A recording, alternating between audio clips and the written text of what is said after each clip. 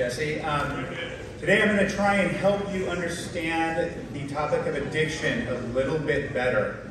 When I was sitting in your seats, every time somebody brought this message, they tried to scare me with things like, hey, this is your brain on drugs. And I never walked away feeling like I got anything out of it. I didn't feel scared. I didn't feel informed. So my goal today is that you feel more informed, and most of you are going to walk away today kind of going, okay, whatever, that message was fine.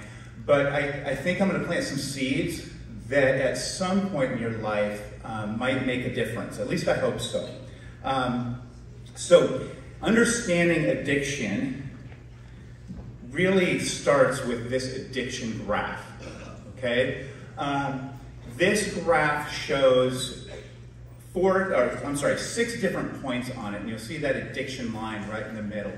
So a lot of you are sitting here and you are not addicts. In fact, most people that try to use substances or do certain negative behaviors do not become addicts, okay?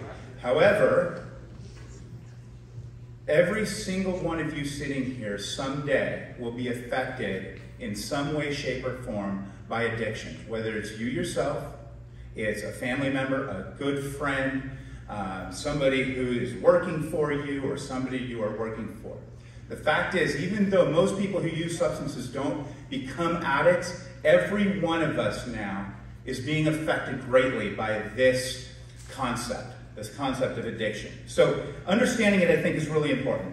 And I'm going to try and do it with a little bit of time that I have. So if you look at number 1 on this graph, that's the person who doesn't use, maybe never used, or maybe they did that one time, and it wasn't even like that much. It was just kind of an experiment. Maybe they got scared. Or it might be the adult who every once in a while has a drink, but doesn't get wasted, doesn't even get buzzed, okay? Number 2 is that person who, you know what, it's kind of like recreational. They use, there's no problems. The key to knowing addiction is understanding when your consequences are something that you can no longer prevent, okay? Just because you have great consequences and you promise yourself, you still keep suffering those consequences over and over again. But number 2, that person, that's the person who maybe does that negative behavior or uses that substance every once in a while, but those consequences aren't really there. If they are, they're like super minor. Okay? Number 3 is when it gets to be kind of like a problem. Okay? That's that person who they go a little too hard or like a lot too hard, and there are definitely consequences, whether it be school or relationships or that time that they did that thing that broke something or affected their sports team. Okay, that's the person who's starting to get a little bit scary, but they're still not an addict. They haven't crossed that line of addiction. Okay? But they've got to start to think. They've got to start to ask themselves, what is going on with my life? What do I want?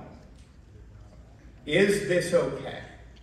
And so that number 3 is somebody that's got to be cautious. Now here's the key. Number 3 can go back to number 2, and number 2 can go to 1. And 1 might go to 3 for a while, and then all the way back to 1, and seasons of life may dictate where you go between 1, 2, and 3. Okay? And it's interesting because we think of substance abuse, drugs and alcohol, but this graph is also for other addictions, whether it be technology addictions, relationship addictions, sex addictions, okay? So try and think beyond just substance abuse. Now, number 4 is when you have crossed that line, and I want you all to hear this seed. The moment you cross the line into addiction, you cannot go back. Your brain has physically changed forever. Now, it's not that you can't live a good life. It's not that you can't be productive and happy and live a life that looks normal. It's that you just have permanently changed something in your brain that cannot go back. So a number 4 can never become a 3, even though 3 and 4 look like each other.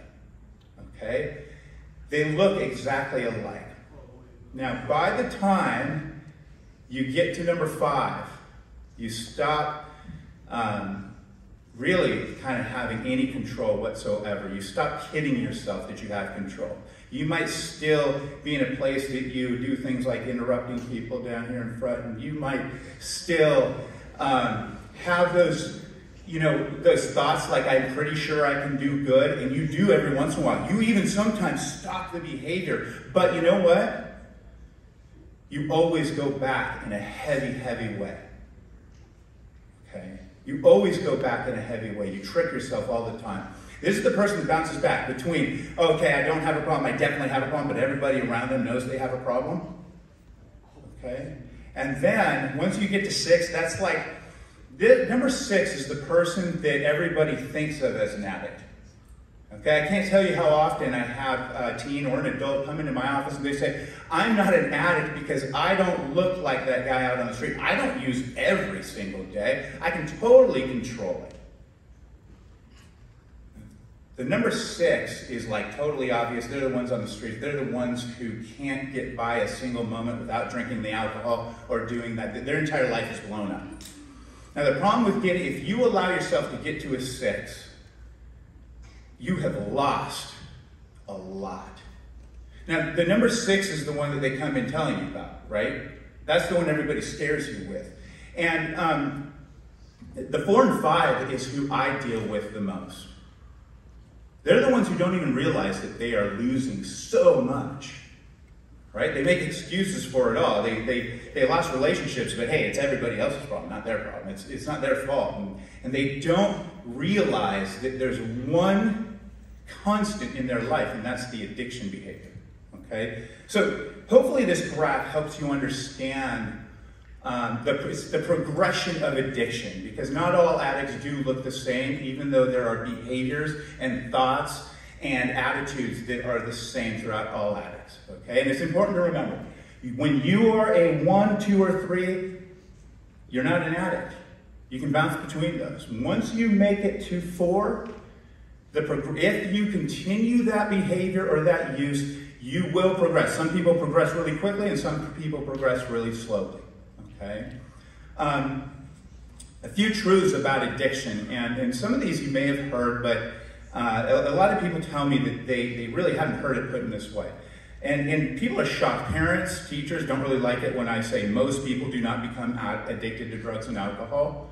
However, there are a lot of other addictions that affect behaviors that affect the dopamine in your brain. Okay, that's where we got the whole word dope, right? Dopamine is the neurochemical responsible for feeling pleasure.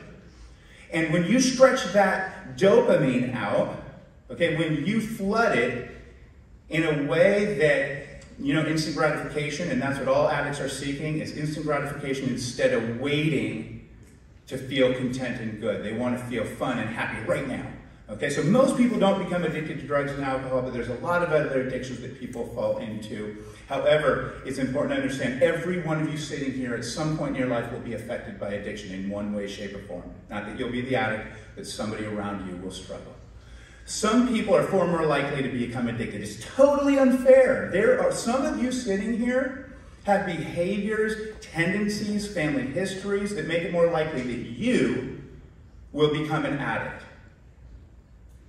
And I'm sorry, I feel bad for you. Okay, I know people who have tried hard to become addicts and they just don't. They go back. And I've known people who, they try something one time and boom, they're addicted.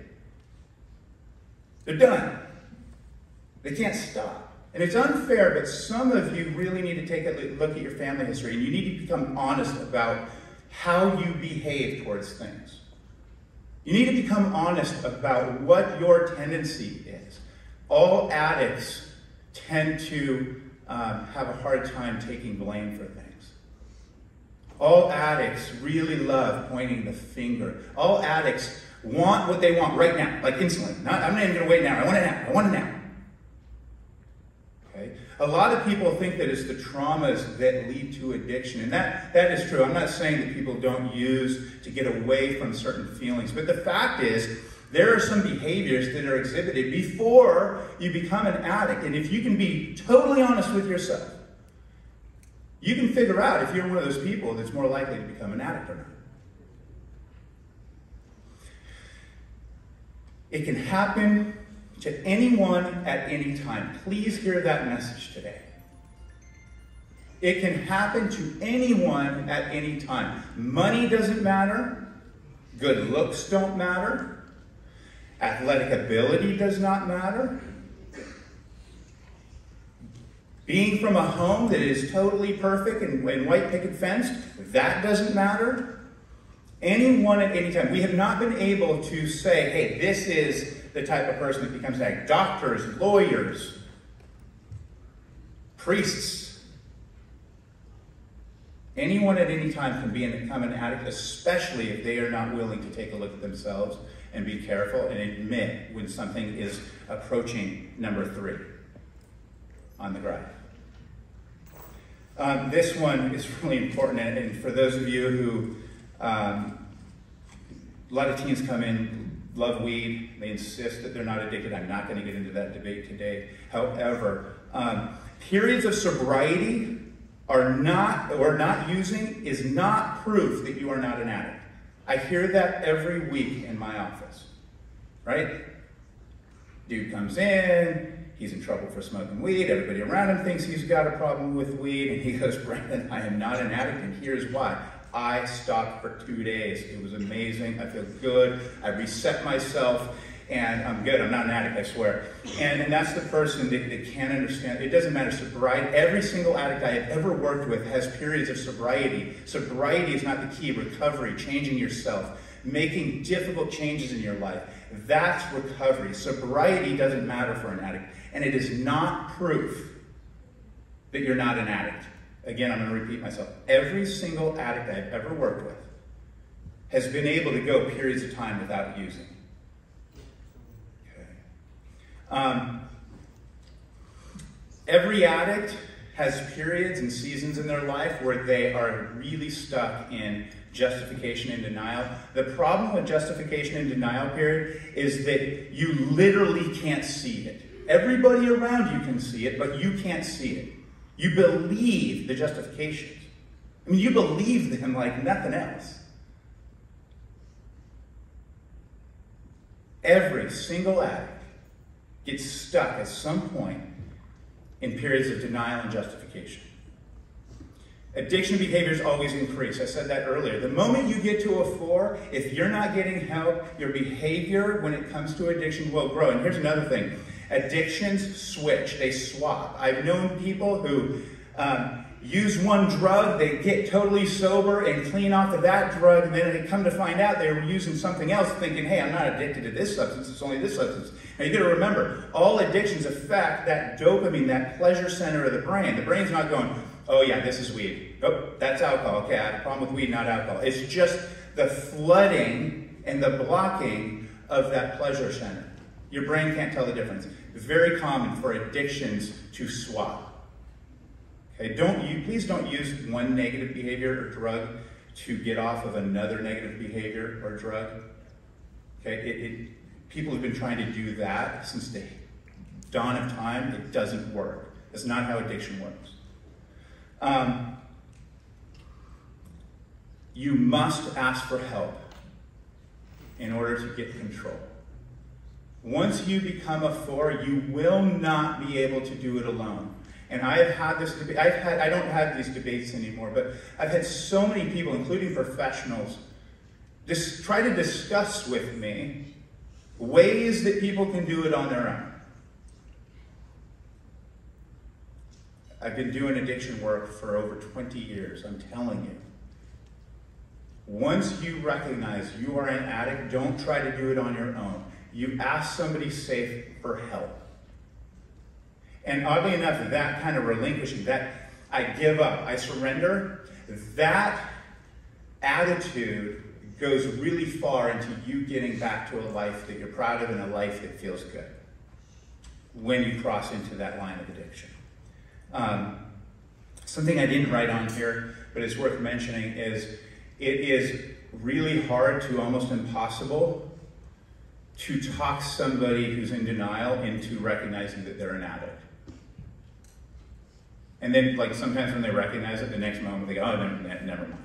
Okay, and so that's what's really hard in helping addicts is that denial piece is just one of the strongest forces on the face of the planet. There's a lot of different addictions, right? Drugs and alcohol, gambling, technology, food, relationships, sex, and again, I already said, all of them affect the same pleasure center of the brain. I was having a discussion with somebody who heard me speak yesterday, and I thought I should try to briefly go through this.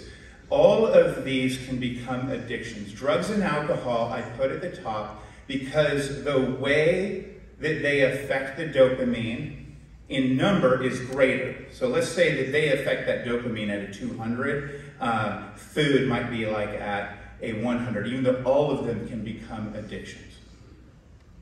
Okay. Now, I'd like to mention food because I think that food is the least talked about, yet most prevalent addiction right now out there. And it's something that's really shameful for people to ask for help with. And it gets really confusing because it's one of those things you can't stop eating, right? You can't just say, hey, I'm never going to eat again and I have a food addiction. You can say, I'm never going to smoke weed again, I'm not going to drink again, that you're still going to live a great life. But food is one of those addictions that we're still trying to figure out how to help people in a non-shameful and really good way, okay? Genetics versus choices. Understand that what I said earlier is totally true. Some of you are more likely to become addicts than others.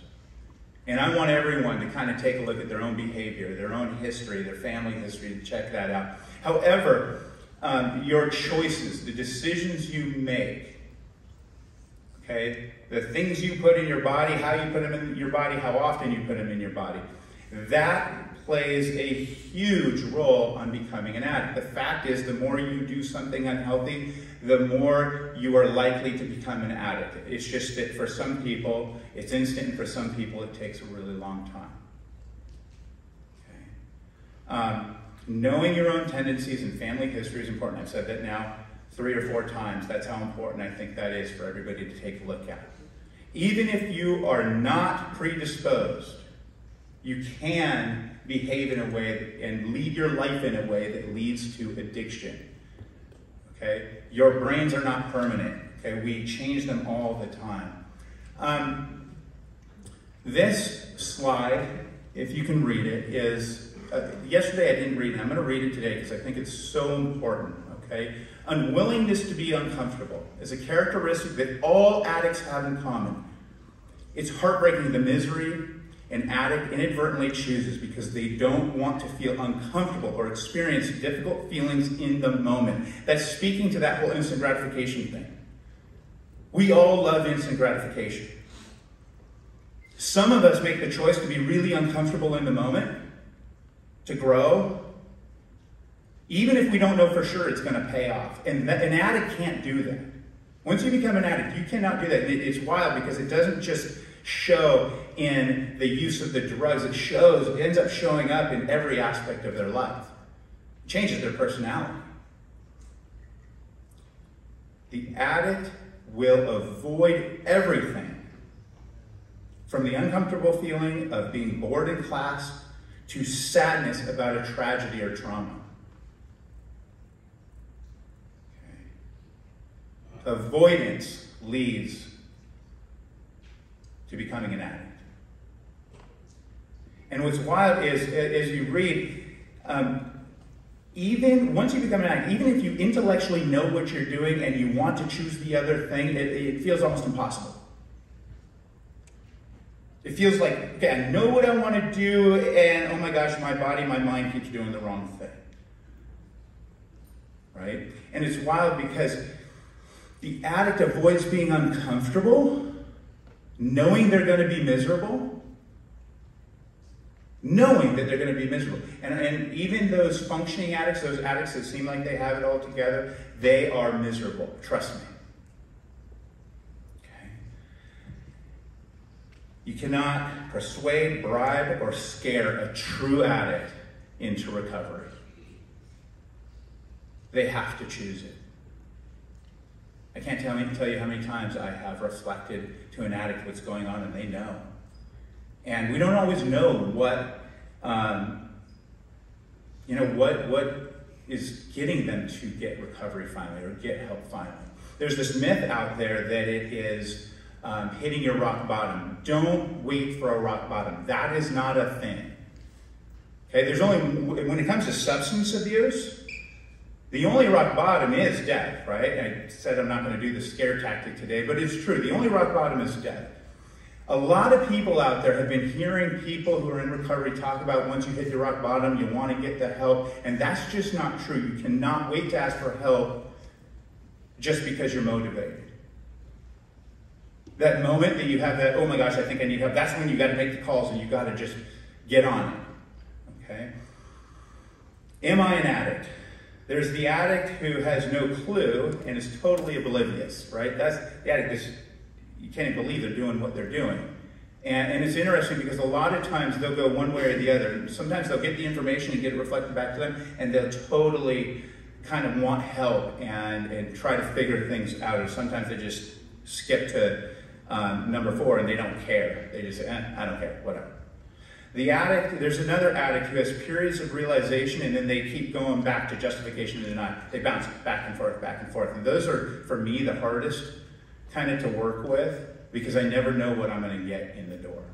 Is this the one who's being honest today, or is this the one totally stuck in lying to themselves? And then there's the addict who is not in denial and they totally want help, and a lot of times they've gone through a lot to get there.